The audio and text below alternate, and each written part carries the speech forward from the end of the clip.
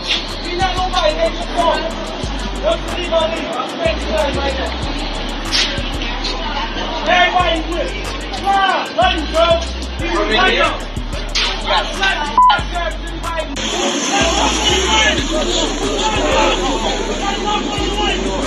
Where's he at?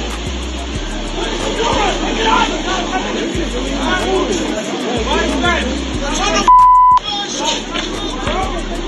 Don't touch me, bro. I'm not touching nobody. I'm not even moving.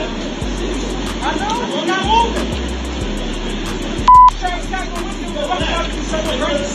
What did you want?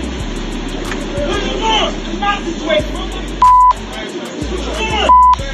I'm not touching nobody. Yo.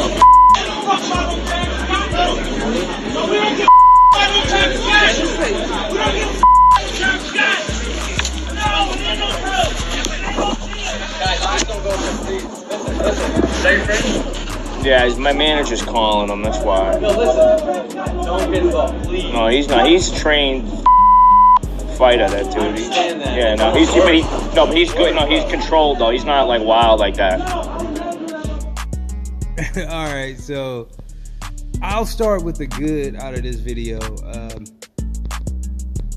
Meek Mill, lyrically, is one of the best rappers of all time. He's easily top 100 lyricists. Travis Scott is probably one of the best beat makers of all time. Producers of all time, top 100. Now, let's get to facts. Meek Mill gotta be one of the softest rappers I've ever seen in my life, because he seems to always beef with some of the weakest rappers. Like, Travis Scott don't have no gangster in him, bro. Only thing about Travis Scott is that he love fucking getting high off of every drug known to mankind. And he got a lot of money because he made a lot of good ass beats for a lot of top-notch artists. Ask Kanye West. Now, why they're beefing, nobody knows, but Meek Mill, you can clearly hear him screaming, nobody cares about no Travis Scott, fuck Travis Scott.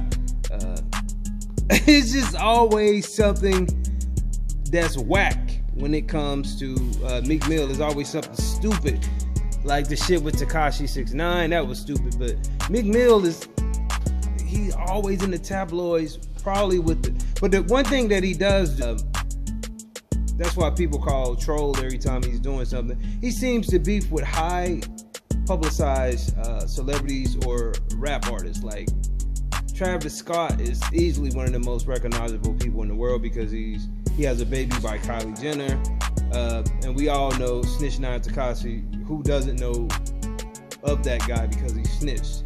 So I don't know if this nigga be just trolling, trying to get some type of publicity, and then here we go with another album like he did the last couple months ago when he got in that little beef, whatever, that fake beef, and then he dropped a little song afterwards. So I don't know if this shit been a new wave, seemed like, for rappers over the last 5 years, to just come up with some fake beef or whatnot and try to drop an album or a single after, or a video, and try to get some type of bag off of it. But this ain't it, bro. Meek, you losing all your street credibility. I can't take it from you lyrically, because I don't think nobody really can fuck with you when it comes to bars.